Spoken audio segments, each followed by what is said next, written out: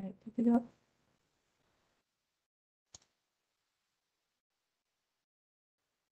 Well, good morning, good afternoon, good evening to everyone in attendance, wherever you may be in the world. I know I'm in Washington, D.C., where it's a beautiful day, but our panelists today, Jagjeet Lally and Hasan Karrar, are in different parts of the world.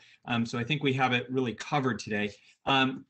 I'm Ben Hopkins, the director of the Sigur Center for Asian Studies at the George Washington University, and it's my pleasure to welcome you all today to our monthly installment of New Books in Asian Studies. And we have an absolute cracker for us today from a colleague of mine at University College London, Jagjeet Lally's newly released book, India and the Silk Roads. It is an absolutely magisterial work.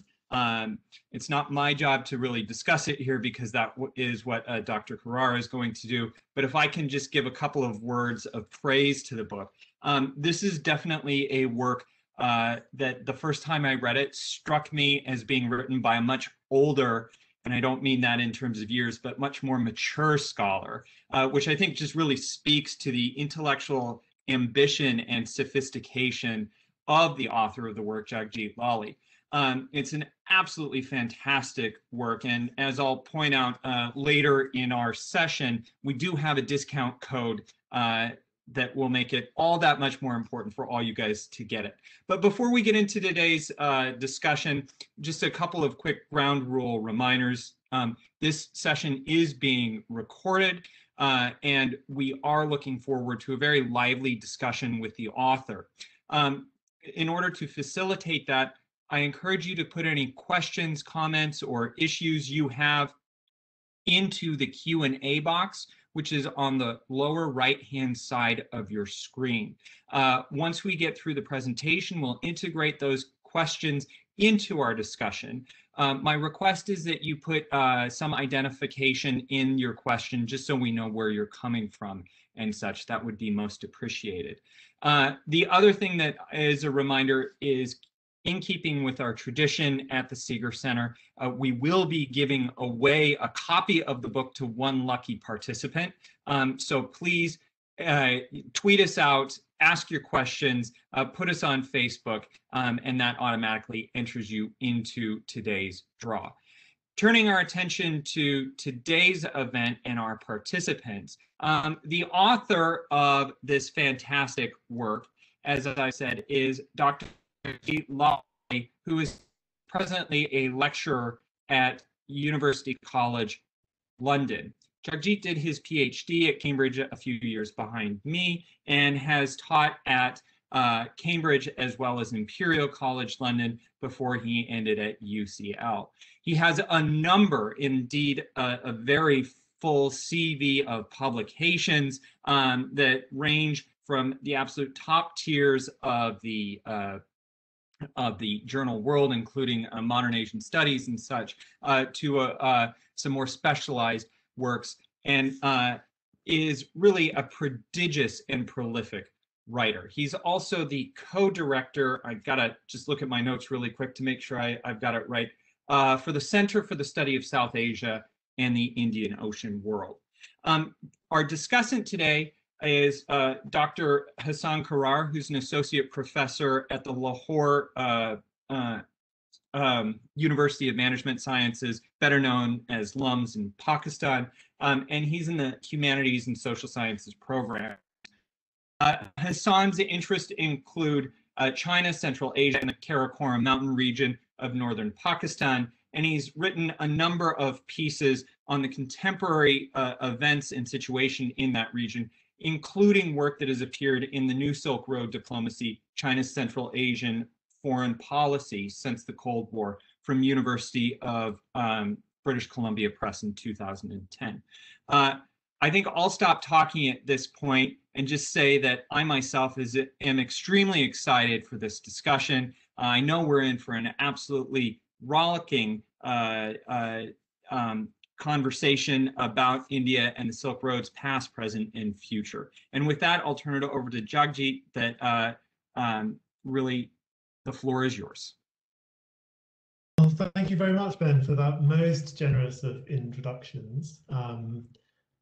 and for the invitation to speak about my book, which has just come out. And do go out and buy it. Do use the discount code. And I very much hope that someone very deserving wins the prize draw. What a wonderful idea for a book launch. I must do that myself back at UCL.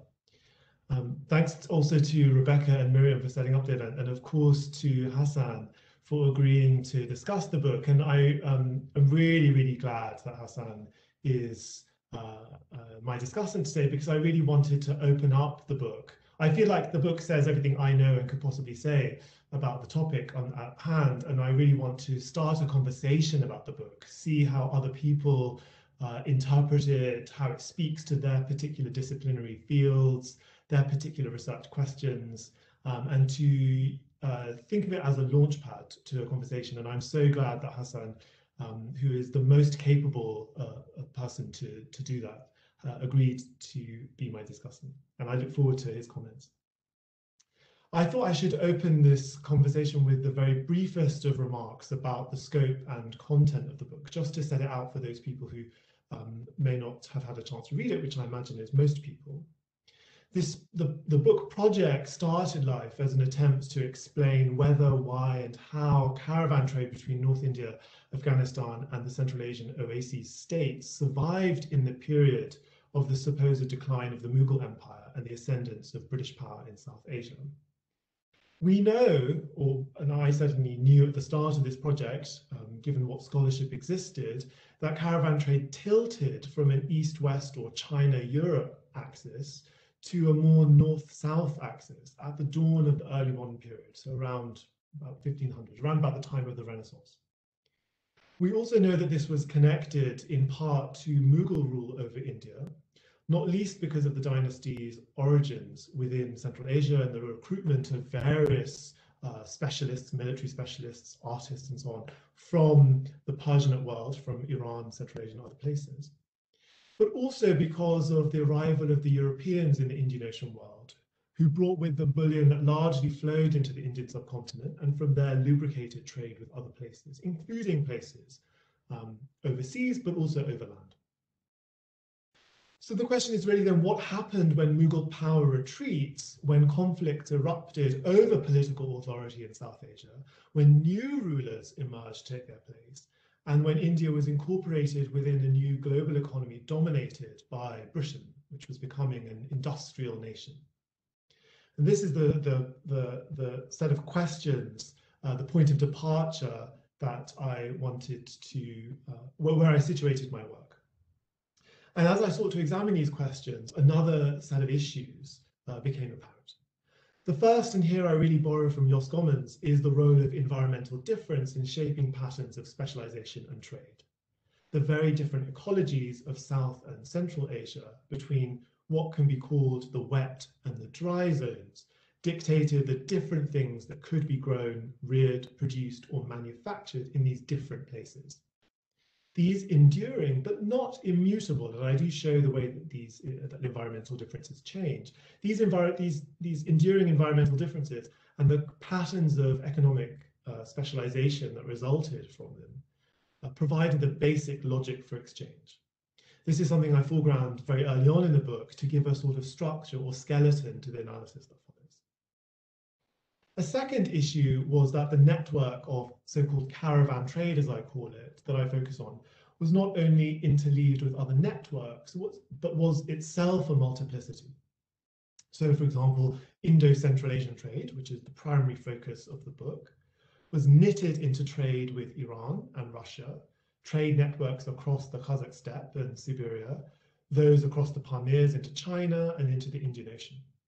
Larger circuits were themselves composed of smaller itineraries, if not smaller circuits, and depended on those peddlers who took goods deep into the surrounding country around important marts and cities.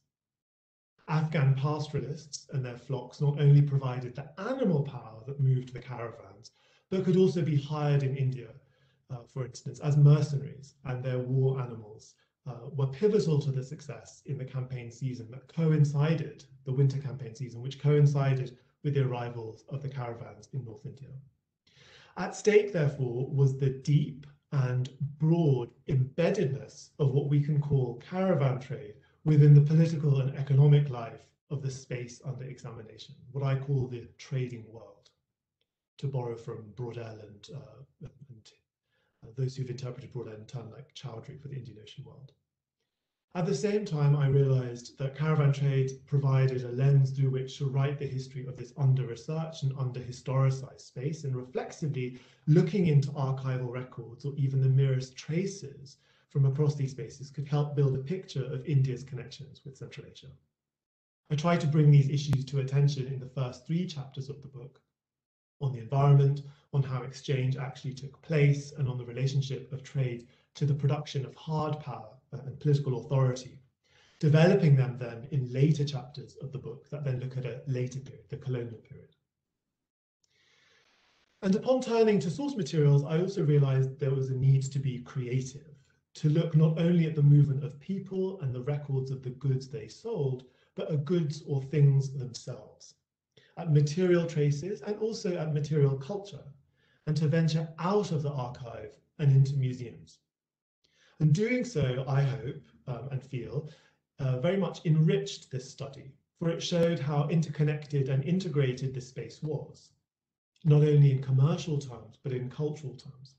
Something I try to show in chapter 5 on material culture, and in some of the concluding chapters of the book that return to questions of materiality, of cultural, of material culture and of consumption.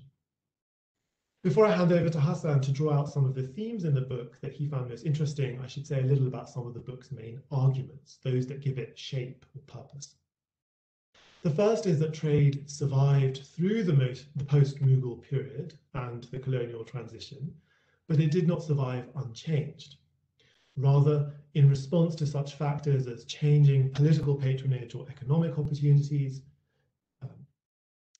the geography of trade, the involvement and identities of mercantile actors, the nature and volume and value of goods carried, the relationship between mobility and information flows and state authority, all of these were repeatedly changed too. One major change came in the mid-18th century and was connected to the rise of Afghan power. Another came in the later 19th century and was connected to the expansion of British and Russian power in Asia.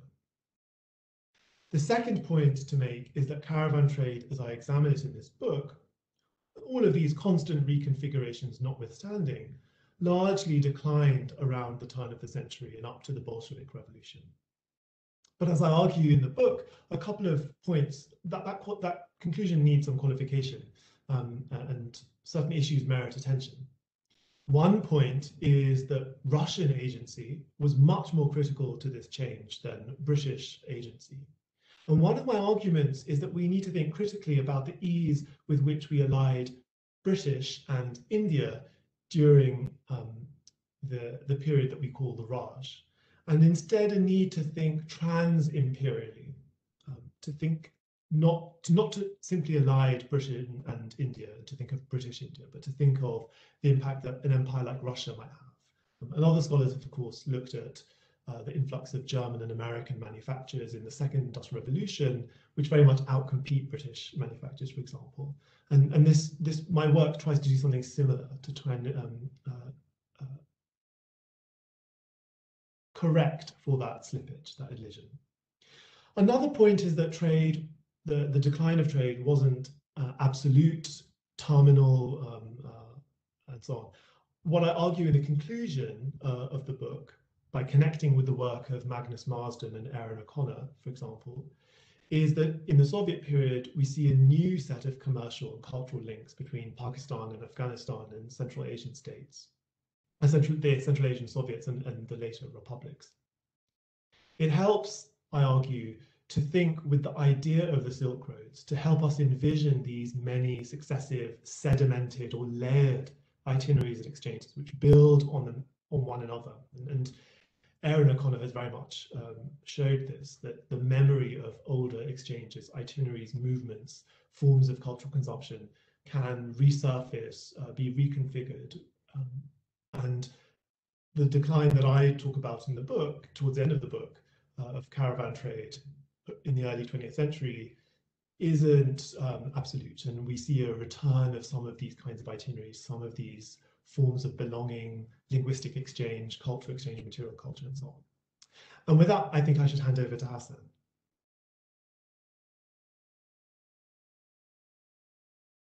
Thank you very much, Jagjeet. Just sort of, want to begin by saying how sort of extremely grateful and honored I am that you asked me to discuss this book. It's sort of extremely vast, sort of in scope. It's really a sort of a magnificent history, which touches upon a number of very, very important aspects of Asian history. My thanks also to Ben, to Mariam, to Rebecca for arranging this. But sort of let me get straight into my comments at this point. In India and the Silk Roads, Jagjeet Lally offers a detailed account of India's connections with Afghanistan and Central Asia from the 18th century through the early 20th century. These connections that linked India northwards along a web of pathways enabled not just the movement of merchants, money, and goods, but also the circulation of mercenaries, pastoralists and horses, Sufis, tariqas, itinerant physicians, and various other mobile women and men. In this process, as Lally shows, news and information also traveled, material culture was transformed. Much of the narrative in this book is centered on Western Punjab that is now in Pakistan. That being said, as Lally reminds us, the administrative boundaries are not static. Centers in Western Punjab, amongst them Multan, Dera Ghazi Khan, Shikarpur, were linked to Central Asian commercial centers such as Bukhara, Khiva, and Khokand. From here, trade fanned out to the fringes of the Russian Empire. Today, in the 21st century, when it is all but taken for granted that all Silk Roads, past, present, and future, lead to China, India and the Silk Roads is both a refreshing reorientation of a popular framing, besides being a nuanced account of the global economy in one part of Asia. This ambitious volume is a welcome contribution to the body of knowledge. It speaks to Asian history, the history of Eurasian trade, as well as scholarship on Afghanistan, Central Asia, and South Asia. Specifically, as I was reading India and the Silk Roads, I found myself thinking back to Scott Levy and Claude Markowitz on Indian traders in Central Asia, Fernand Braudel, Janet Abu-Lughad, Rajat Kanta-Ray on information, credit, and money in Asian trading networks, Janet Rizvi on Trans-Karakoram trade, and Ritu Birla's work on non-Western capitalism at the turn of the 20th century. This is luminous country. This is luminous company, which is to say that India and the Silk Roads should find wide readership amongst scholars of modern Asian history. India and the Silk Roads makes use of multiple archives in the UK, India, and Pakistan. This is a book which is extremely rich in detail. I now want to highlight two particularly thought-provoking contributions of this book. These are, I think, contributions which would be of interest to scholars of Asia at large. Here I should point out, perhaps confess, that I am neither a specialist of South Asia, nor do I have research on the 18th and the 19th century. While I am interested in many of the same questions as Lally, my own work is contemporary and focused on connectivity between China and Central Asia and China and North Pakistan. The first contribution of this book I want to underscore is that it places the caravan, the qafila, at the center of the story. Doing so immediately expands the Silk Road framing beyond bazaars and traders, networks and diasporas. Instead of assuming that mobility is self-explanatory, Lally asks, how things move? What forms did this mobility take? If I can use a contemporary term, these are questions about grassroots logistics, which I have always found fascinating when I speak with traders. How exactly does one get goods from point A to point B? Can one lash extra merchandise on the roof of a bus? Who will provide the cord? How much does a shipping company charge? Is there a choice of routes? Do the fees include clearance charges? This is the mundane yet critical aspect of long-distance trade, performed countless number of times daily, then and now. India and the Silk Roads captures the complexity of caravan logistics. Caravans had to negotiate arid and mountainous terrain, change in season, the need for pasture and labor diversions when demand for agriculture mounted. Caravans also had to adjust their schedules to synchronize with other caravans along the way. The caravan, in other words, could not be disassociated from ecology or how the physical environment shaped people's lives and livelihoods. Simultaneously, caravans should also not be dissociated from political economy. As Lally observes, there was a market for violence in the early modern world. For caravans, this took different forms: piracy and banditry, mercenaries offered protection, and local elite offering patronage. Yet more broadly, it was the caravan that enabled regional connectivity, or what Lally describes as interlooped circuits of mobility of different scales. Caravans were terrestrial fleets that made other forms of mobility possible. Caravans interlocked with other trans-Eurasian networks extending into Iran, the steppe, China. This was a multi-ethnic world, as Lally shows, and a religiously complex one. Inter-Asian connectivity was because of the caravan. There is yet a larger argument here, which segues into the second big contribution of this book for Asianists, that when we get to the 19th century, the different circuits of commodity and capital begin to coalesce. Let me summarize how I understand this process, and Jagjeet can correct me if I'm wrong. The book suggests that long-distance exchange through continental interiors had been the norm up until this point in time. It wasn't the exception. Consequently, it may be that the maritime revolution since the 16th century was the aberration. Hence, there were two types of globalized operations at the end of the 18th century. On the one hand, India's coastal regions were integrated within a global economy. On the other hand, Punjab and the Indo-Central Asian trading region, Lally suggests, remained vestiges of an older Indo-centric world economy. Over the course of the 19th century, these two circuits of circulation, one a coastal Indian Ocean trading circuit and the other inland caravan trading, drew closer. To say that inland continental trade was subsumed by a global maritime trade is only part of the story.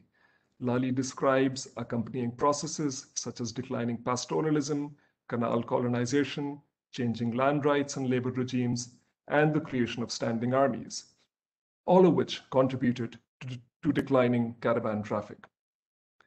The late 19th century was also when the full impact of new technology and new infrastructure was felt. The arrival of the railroad in the Punjab in 1860 led to a sudden influx of cotton into the province, about 3/4 of which was re-exported onto Afghanistan, Kashmir, and Greater Central Asia.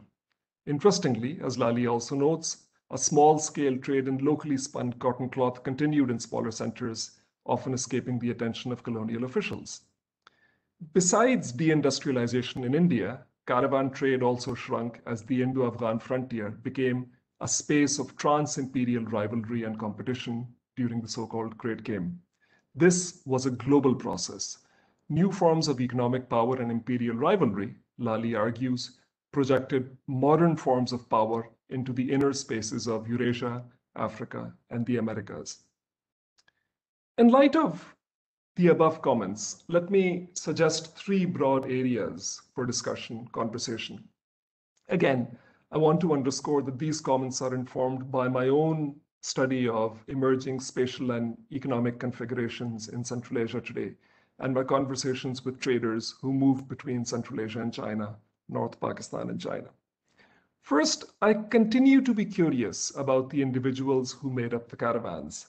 This is a broad category, as Lally describes, but I wonder how they themselves considered what they were doing.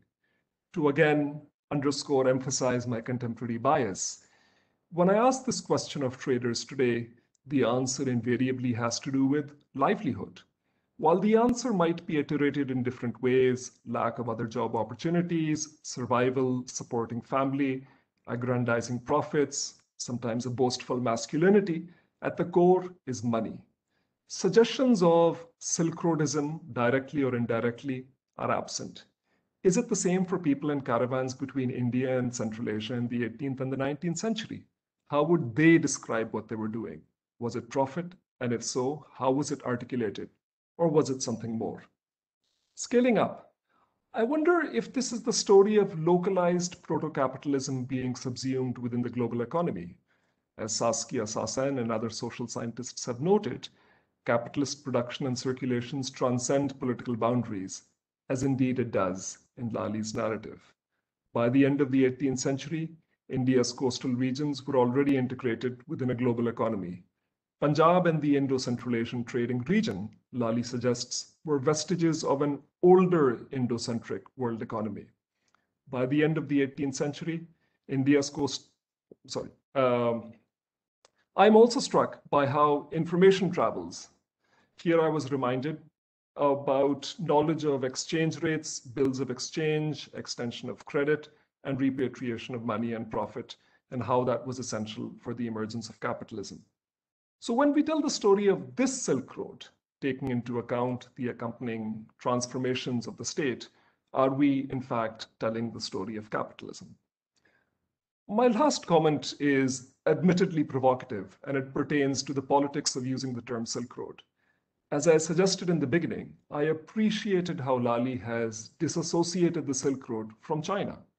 Since Bandung, increasingly after the 1990s, and more so since the Belt and Road Initiative has been unrolled, Silk Road has become a curated trope signaling either continental connectivity before European imperialism in Asia, or a new connectivity today by way of continental bridges and economic corridors.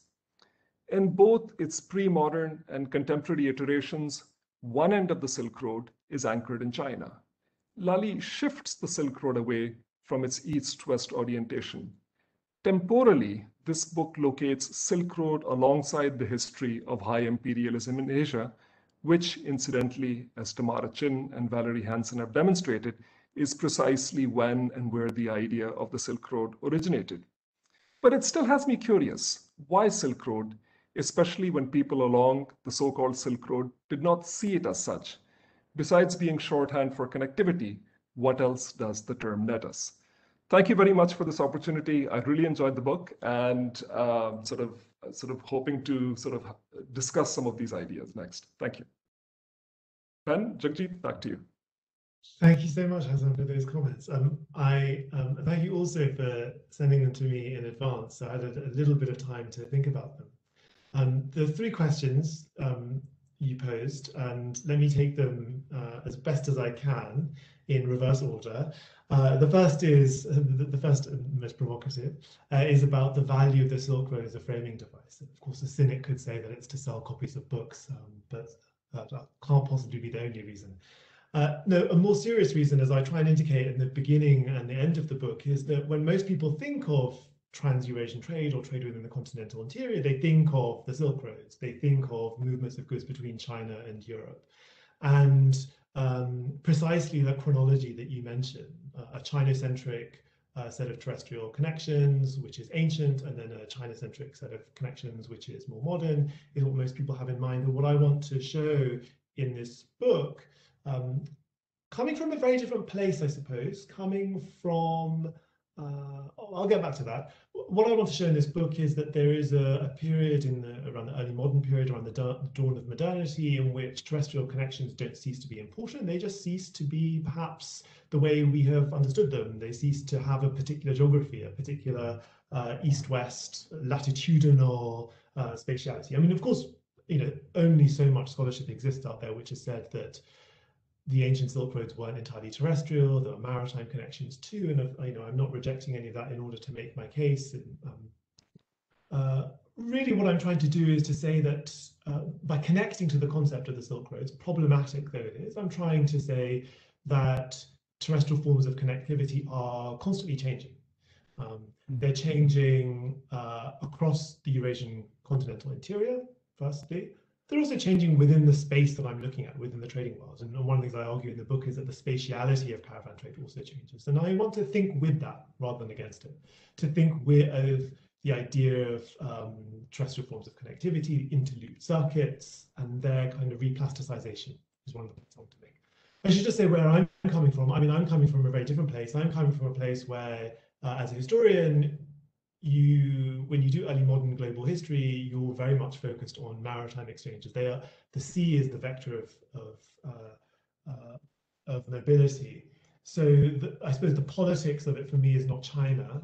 The politics of it for me is maritime history, and trying to push back against only so much maritime history, which really, in my opinion, is very Eurocentric still, because it focuses on a set of networks forged by Europeans sometimes collaborating with Asians and other groups, of course, but it's a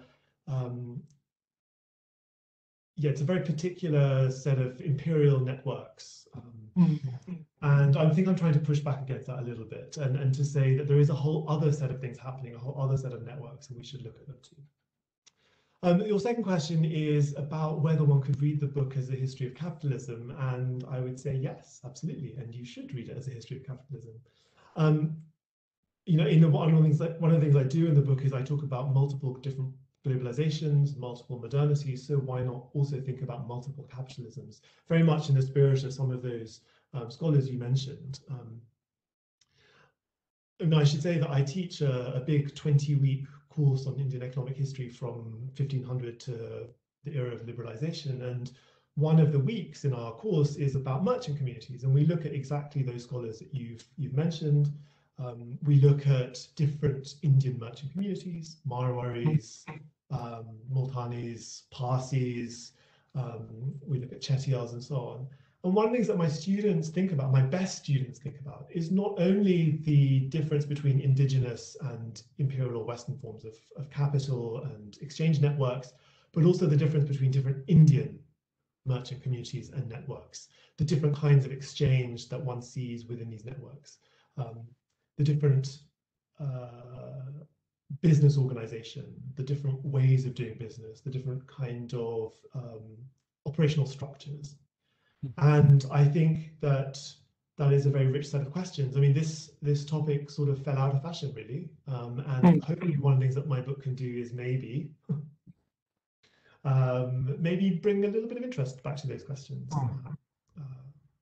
Not to get too big-headed, but I definitely think that is something that may not have been an explicit ambition when I started writing the book, but I think is something that we should think with. And of course, I can put my book on my reading list now, and my students can read it, and they can think with it too. And then the final point is about actors' own understandings of what they're doing. And this, I should say, is something which is interesting, and I have even less of an answer to this question. Those of you who do go on to read the book, one of the things that will become apparent is that we have very little direct, unmediated access to the testimony of many of the actors that I'm interested in. We just don't know things in their words. I mean, I do start one of the final chapters with a sort of dialogue between some Afghan merchants and a colonial official, and that is from a transcript that I found in the archives. But that is a transcript as produced by the colonial official. It's very, very strongly mediated and sort of produced for the purposes of record keeping. So it's really difficult to get at this empirically. I would say also, I have my doubts about the methodological possibilities of answering your question. I mean, I have always had doubts about you know, when someone the records attest says that they're performing Naukri, they're performing military service. I really wonder what the Naukri, the military serviceman, what he thinks of as Naukri compared to his patron. Right? So given that we know what he's doing from sources written by the patron or writers for the patron, I wonder whether even in those areas of employment, shall we call them, in South Asia in the pre-modern period, where we do know something about what people think they're doing or how they see themselves, do we really know how we see them or how they see themselves? And I think it's actually very difficult to get at those kinds of questions. And another example that comes immediately to my mind is the colonial census and the way in which lower evaluated castes use the census as a way to self-fashion new upwardly mobile identities for themselves. So, you know, again, how does someone describe themselves is not without slippages and problems. So that's a very devious way of answering your question, which is to say that I think it's empirically and methodologically very difficult to answer, but it is a very good, you know, it's a thorn, I suppose, and something that I've been thinking about for a long time and have never got any closer to answering. Those are all very good questions, and hopefully, thank you very much, Hasan, again, for engaging with the book, for reading the book, and for posing those comments and questions, which I hope other people will take up as they read the book, and maybe optimistically, perhaps, I think maybe it'll inspire them, even if they're very critical and think that what I've said is absolute nonsense, but maybe it will inspire new avenues in research and new inquiries. But yeah, hopefully we also have other questions that perhaps I can answer a little better than I just did. Well, excellent. I think we've got a real palpable sense about the book. Before we turn to the audience, I just would remind everybody to please put your questions in the Q&A box, which is on the lower right-hand side of your screen. We have a couple there from audience members. Please include some identifying materials so we know who you are, and I will integrate those into our discussion. But before I move to those questions, I'm going to abuse my position as chair just to actually expand upon some of the things that both Jagjeet and Hasan said. And I think looking over my own notes about the work, one of the things that I was always struck by with your work, Jagjeet, is the intellectual generosity of spirit that the work is marked by. You've both called out a number of scholars that we could add many, many more, and your bibliography and your notes add many, many more. And on the one hand, that indicates a kind of, I don't want to say synthetic work, but a work that is very much engaged with the historiography and the discussion going on with other scholars. Juxtapose that with exactly what you were just talking about, the richness of your archival research. And I think that really does point to really one of the elements of this book that makes it such a rare gem. On the one hand, the sophisticated and advancing discussion you have with the historiography that really you engage it and you meaningfully carry it forward.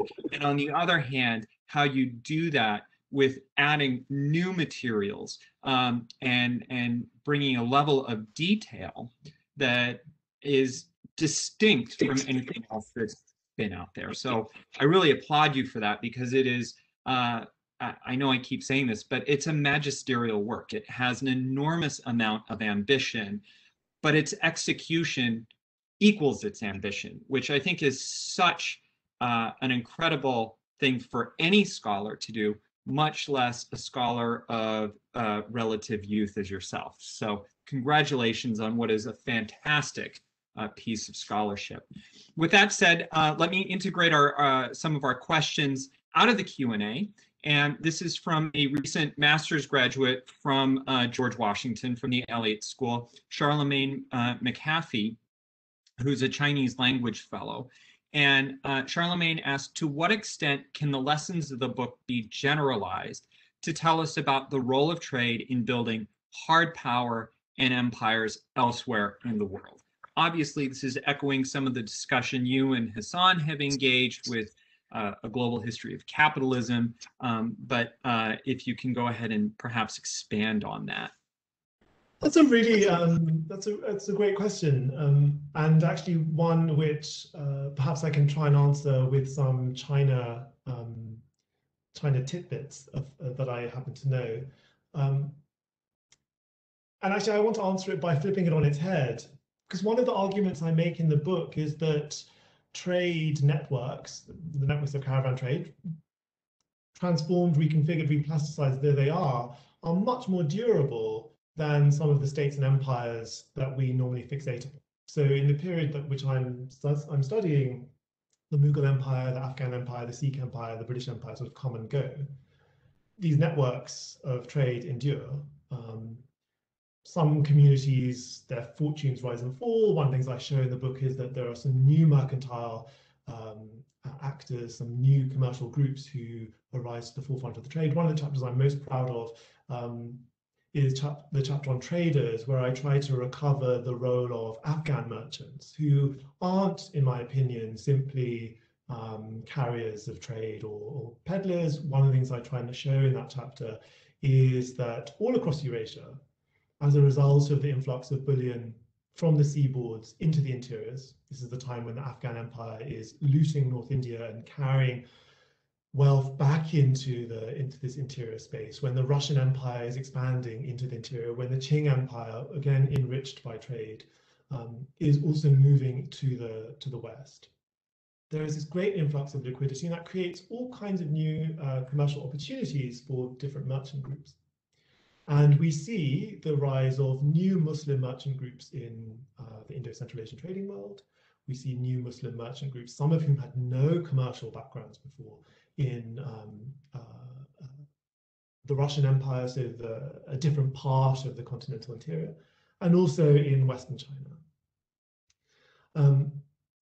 So there is change, but that's just to kind of plug a bit of the book there. But these trade networks are really important. They're really durable. And one of the things I also argue in another chapter is that traders support and traders have a role as kingmakers, right? They can, and this again flows into the kind of set of ideas articulated much more fulsomely by someone like Munis Faruqi in his book on princes in the Mughal Empire, about the need to build up princely households, and that involves creating relationships with bankers and financiers in order to win wars of succession. So traders, merchants, the magnate groups are very closely connected to political power. They have the ability and an interest in supporting, backing particular candidates for a throne or a seat of political power. And yet, despite that, despite the durability of trade networks, despite their role in political change and in dynastic change, regnal change, we tend to focus on states and empires. And one of the arguments I try to make in the book is that actually maybe we need to shift our focus from states and empires to trade networks. And to go back to your question, I mean, we know in the case of the Qing ascendants, the relationship between the Qing and merchant communities, people who are engaging in cross-border trade, the relationship between the Qing and Europeans, Portuguese who have firearms, for example. So I think that there is a larger story to tell, but rather than necessarily wanting to try and tell the story of empires, perhaps we can maybe shift the focus all the way around and try and tell the story of trade network, of capital, of mercantile power. Can I follow up on that with a question of my own based on what you were talking about, a kind of history of trade networks, which I think that there's an expanding body of literature on, some of it more contemporary, as Hasan well knows, and working backwards. You know, one of the critiques about the focus on empires and states is that it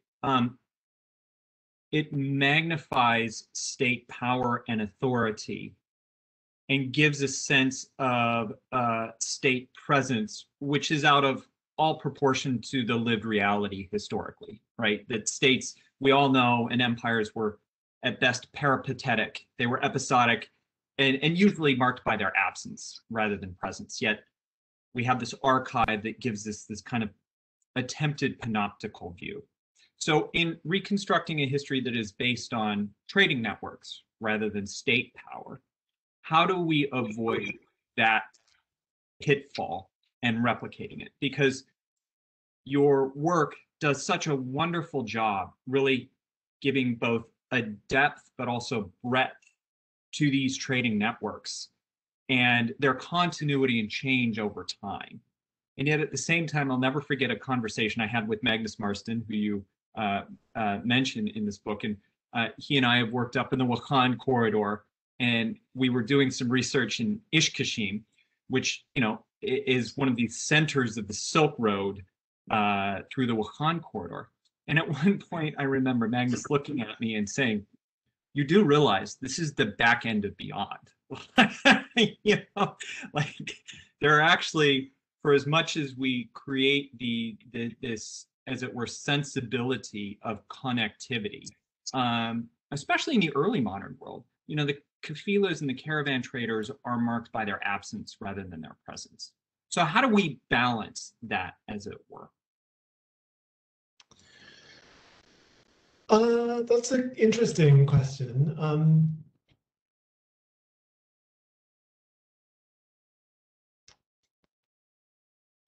I'm just to play with what you just said, which is that the caravans are marked by the absence, and you earlier said that states are also marked by the absence. Well, I suppose then um, it would be it would be improper to focus too much on these networks because one would repeat the same kinds of mistakes one makes when one thinks about states and empires.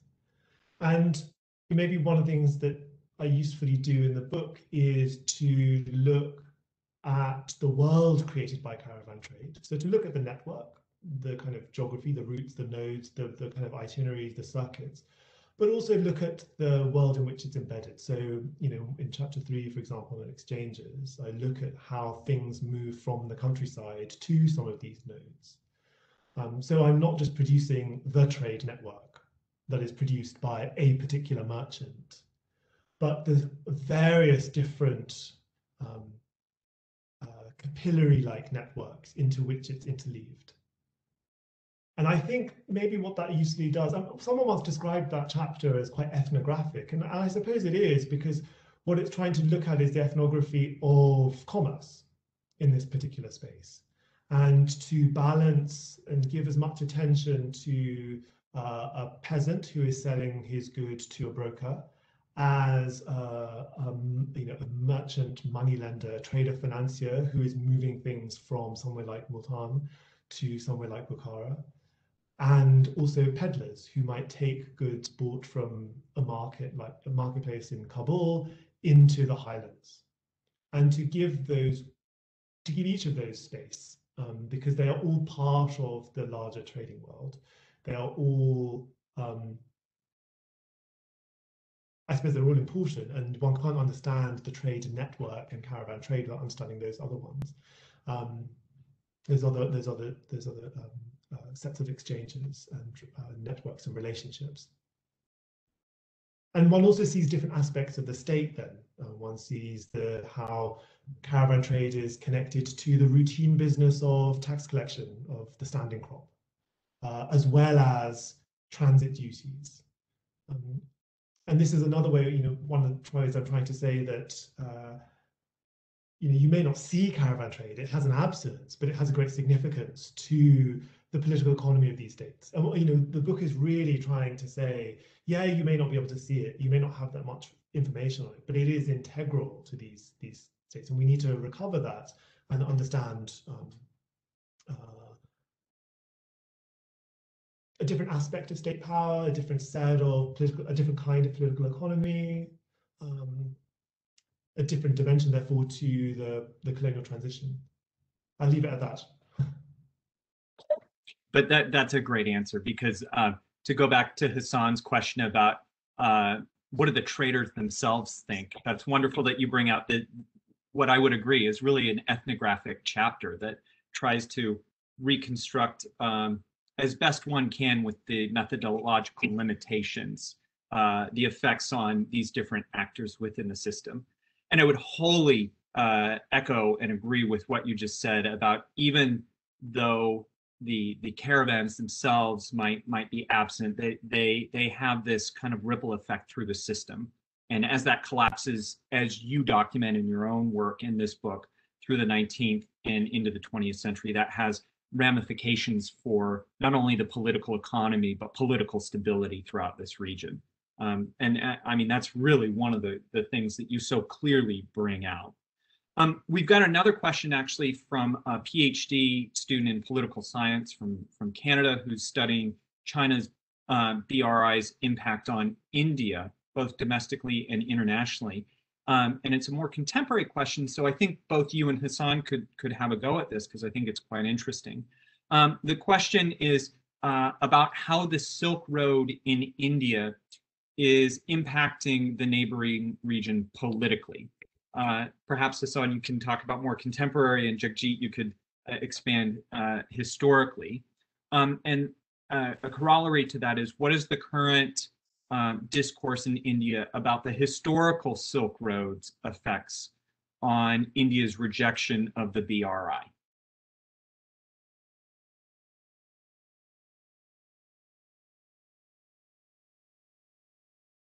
Hasan, you're muted. Jagjeet, would you like to go first? Sure. I don't have a huge amount to say. I can add that when the review reports for the book came in, I was told to add something about India's engagement with.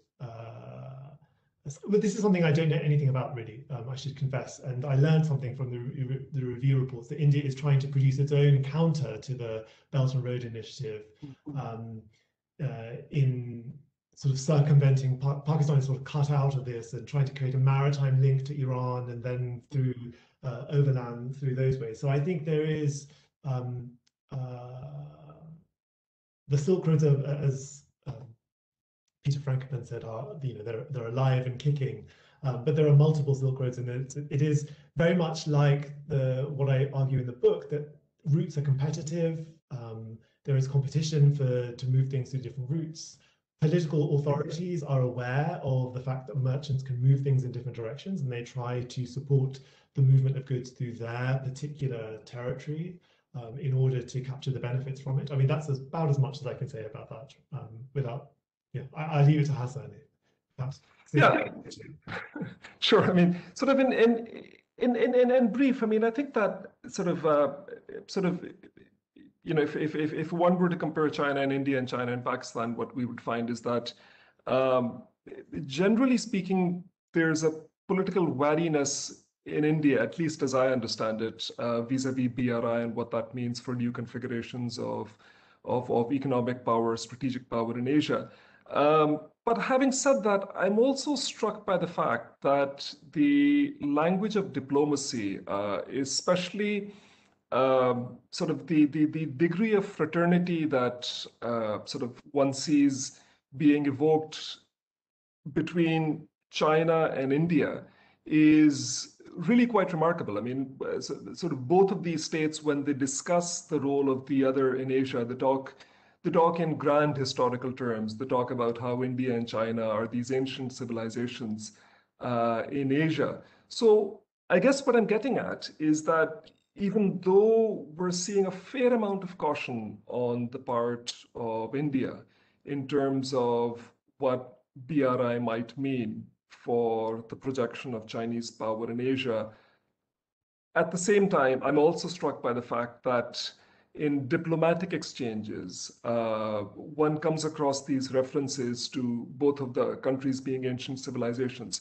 And that makes me think that for China, India is actually very important. So I mean, I think it's perhaps possible to look beyond the differences, to look beyond the border disputes, to a point in the future where these two countries might actually find themselves on the same page as far as a number of issues are concerned.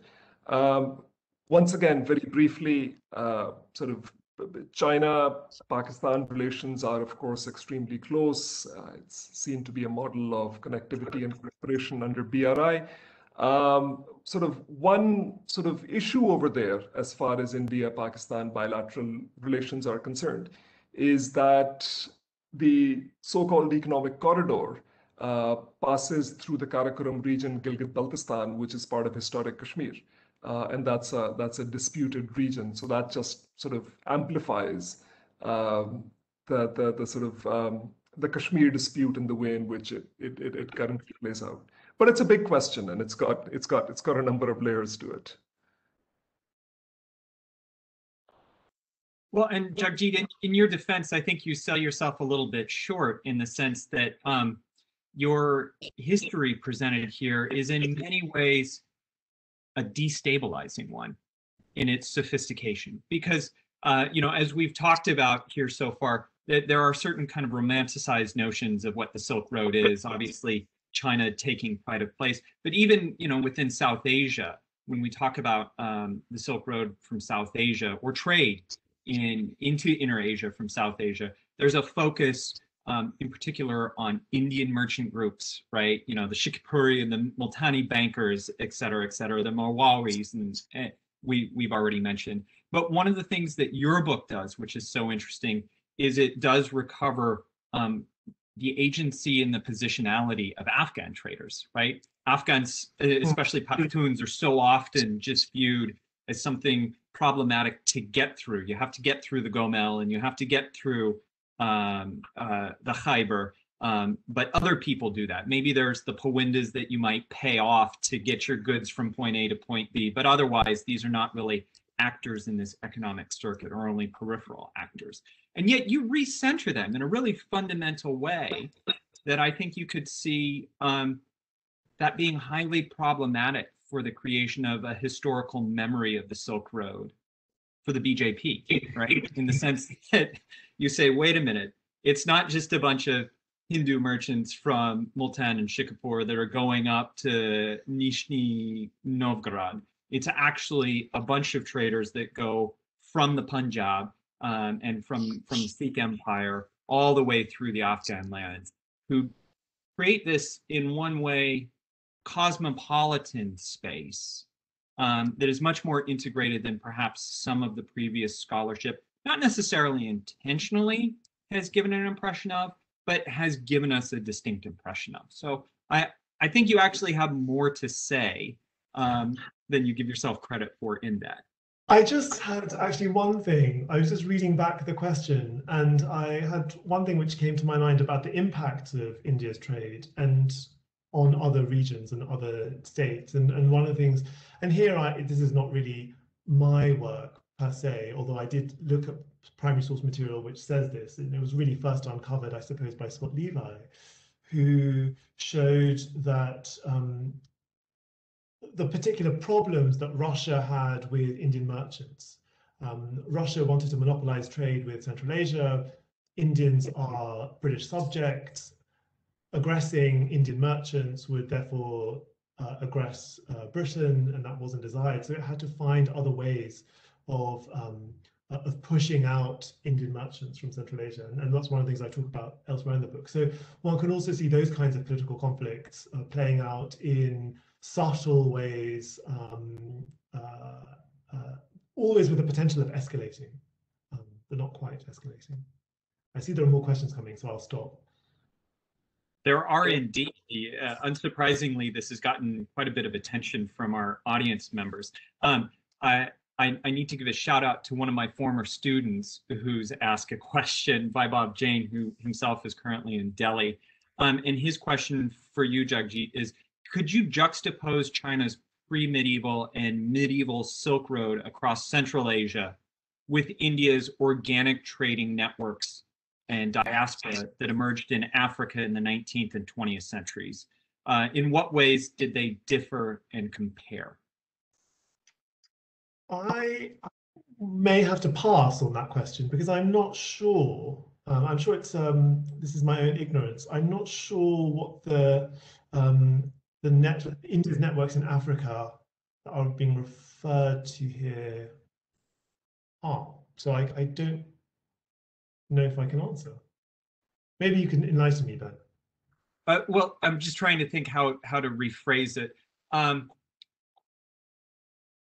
Well, you've already talked about the focus on the maritime trade in the early modern period and how that dislocates our terrestrial or our focus on the terrestrial trade. And it seems that becomes supercharged with the Pax Britannica. There's so much on the Indian Ocean world that's come out lately. And actually, that's one of the nice things about your work, is it stands not in contrast or conflict with that scholarship, but really complementing it and calling us to remember that as this Pax Britannica, this Indian Ocean moment, matures through the course of the 19th century, and in the 21st century re-engages our scholarly attention, that we cannot move our eye from the terrestrial economy that continues, not subordinated, not in place of, but in many ways complementary. And so I guess if I was to, and forgive me, Vaibhav, I'm going to do this, but if I was to rephrase that question, maybe you could talk about how those terrestrial and maritime worlds come to interact as we move forward in time in your work, because you do address that in the book. Yeah, and actually here, I mean, just to broach some comparison with Africa, I mean, here I should really refer to some comparisons I try to make in the book here and there, building on, inspired by the work of Guylaine Lidon and her work on trans-Saharan trade.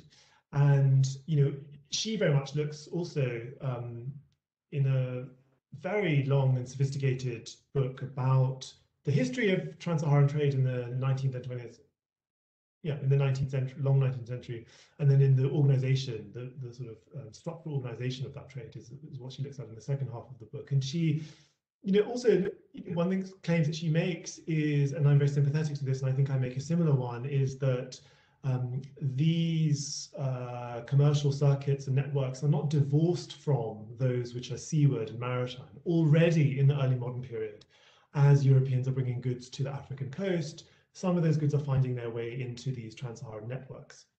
So it's not like there's this sudden injection of goods from the West in the era of the new imperialism when European powers move more deeply into the interior.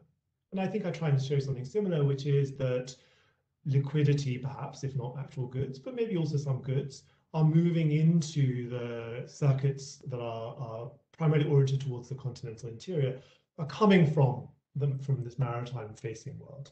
And so they are separate, or it's analytically useful to think of them as separate. In some ways they are separate, but they are interleaved.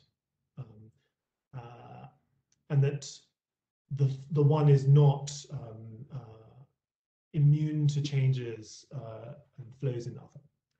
And then what I try and show in the book, and what Guylaine Lidon also shows in her work, is that over the 19th century there is a deepening of European involvement, informal and formal empire. Eventually, towards the latter half of the century, there is more European involvement in Africa, and that does create economic opportunities. There are new goods which people may actually want in the interior, and so merchants do take them into the interior. But there's also competition that creates competition, that also creates new economies that redirect the locus of prosperity, places of employment away from the interior, and people do move to, for example, more coastal regions. And I think I try and show something similar in my book. So I think there are parallels with other parts of the world, and there are certainly, we see something similar, a changing pattern of interaction in many other locales. And I wonder, I'd like to know what an Africanist thinks of this, and whether this is similar or different to places that they work on too.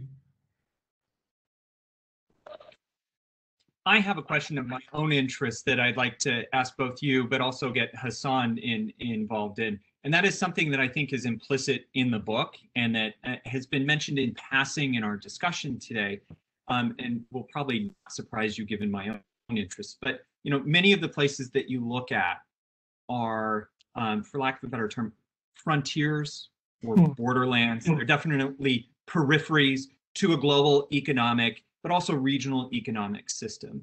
And I think you do make an implicit argument, number one, collapsing this idea of a center periphery conversation by talking about, hey, let's think about this in a different way. But you also engage these spaces in a very creative way. And I just wonder, very broadly, there is a distinct set of historiography that's emerged in the past 2 decades about borderlands, about frontiers, about these peripheral spaces. And I wonder, do you see your work speaking to that historiography in any way, engaging in that historiography, and what conversation do you see there with that? And to bring Hasan into this, because Hasan, you focusing up on Gilgit and Baltistan and the Karakoram, maybe we can also think about how the modern focus on borders is both sites of opportunity, but also disjuncture, may inform our conversation, but also be reflected in your work. Yeah, so I should just say that the weather here in London is a bit tropical. We have sun and warmth in the morning, and around about this time in the afternoon, there's torrential rain and thunder. So that was what you may have just heard, and there may be more coming. Yesterday, we also had hailstones, so it was quite biblical. And so apologies if I also missed part of your question. I mean, what I suppose came to my mind, and again, this isn't really an answer, but a suggestion, is frontiers or borderlands for whom? And I think one of the things I want to think about, and I try to think about, and you're right, it's implicit, and it's also implicit in other parts of my work, is the idea of different zones of civility, how some of the places that, say, the British come to call a frontier space might not be called a frontier by an indigenous political authority, but might be seen as outside of a zone of civility because it's a different kind of terrain, a different kind of life way. And is it useful if one's thinking in the longue durée, if one's thinking across historical epochs, to think of it as a frontier, therefore? And actually, might we need to do more research into how people conceive of particular kinds of space in the past? In turn, might that be really useful for this work on borderlands and frontiers to maybe kind of break down some of the work on borderlands and frontiers and to try and think more about something which is in the literature, right? The idea that borderlands and frontiers are constructed spaces, they're places of the imagination, they're imagined spaces, and yet this imaginary has produced such a large scholarship. This is no disrespect to Ben, who's produced a wonderful book, which my students really love. But it is peculiar and perverse that something which is understood to be a figment, well, not quite a figment, but part of the colonial imagination, then produces a scholarship about the colonial imagination of this space. And actually, maybe we need to destabilize that by thinking across historical time at the multiple ways in which these kinds of spaces are seen. And I don't have answers to that. I have speculative thoughts. I think what this really calls for, though, is cooperation between, and this is again one, to bring this back to the book, one of the things that the book tries to do, and hopefully, even if people don't like the contents of the book, hopefully maybe they may believe in the project of thinking across the pre-colonial and colonial divides, right? Just to think, I think if our British imperial colleagues did more work with our early modern South Asia colleagues, we might think in new ways about some of these kinds of questions and problems. And I think one of the things that maybe this book calls for is for that kind of thinking across these historical epochs and a different kind of interdisciplinarity, not of subject matter necessarily or disciplinary method, but of bringing the imperial and the Mughal together, for example, might be very productive. I don't know why people are so reluctant to do this. I'm not sure why, but on both sides, I think. It's my kind of suggested answer. Hasan, would you like? Yeah, just very, very briefly. I mean, I think sort of one of the things that the book illustrates very well is how a region sort of like the Punjab, which in the 19th century sort of is seen as a frontier, is then brought within the ambit of the modern state and sort of to fast forward to the contemporary moment, one would never imagine the Punjab as any sort of frontier region right now. I think just conveying that to perhaps someone who are not very well versed with the history of the region would be quite a challenge. And I think the inverse is true for a region like Gilgit-Baltistan. I mean, sort of going back to the late 19th century before it becomes the Gilgit Agency. I don't really get the sense that it's any frontier, but then it's peripheralized as a result of its incorporation sort of in an imperial polity, and then that peripheralization continues after 1947. So in fact, one could say that it's more of a frontier in the 21st century, sort of taking frontier to be synonymous with peripheralization. Very, very simply put, it's more of a frontier now than it was perhaps in the middle of the 19th century. The lovely thing about both of your answers is that it actually reminds me, or I think highlights, two other frontiers that we haven't talked about in the book. One that you just gave such an eloquent exposition about is temporal frontiers and the need for us to think about how to challenge and collapse them. The other one that you do explicitly evoke in the book, though not necessarily as frontiers, are ecological ones. I mean, you talk very clearly about how these caravans move from one ecological zone to another in a way that actually reminded me of Yas Goman's work about Mughal India and its different ecological zones. I'm cognizant that we're just about out of time, and it would be remiss of me to let you go, Jagjeet, without asking what is next. We have such a fantastic work here that I know I myself, but I'm sure everybody listening wants to know when the next volume is due and what it's going to be, so we can pre-order it on Amazon. Well, the next volume is called India in the Early Modern World, and it's meant to be out in 2022, but that may, no, it's due to the publisher in 2022. That may now need to be revised in light of the past year. You know, this is a kind of strange moment because I thought I was going to work on the Himalayas next, and I would love to work on it, but there's so many new scholars doing really great and interesting stuff. I kind of think that they should work on the Himalaya and some of these upland places that I've been interested in for a long time, and I should leave it to them and maybe take stock in a couple of years' time. But so I was ready to kind of put some of my archival notes aside, including notes from fieldwork in Burma, some of which, some of the material has come out. And then, of course, we all know what's been happening in Myanmar over the last few months. And so I now feel a kind of responsibility to return to some of my field notes and maybe produce a little bit more on Myanmar. So expect to see two very different sets of things from me. Some stuff about late 19th and early 20th century Myanmar, smuggling, road building, all kinds of things, and then a book about the early modern world, India's place in the early modern world. So that's what's next.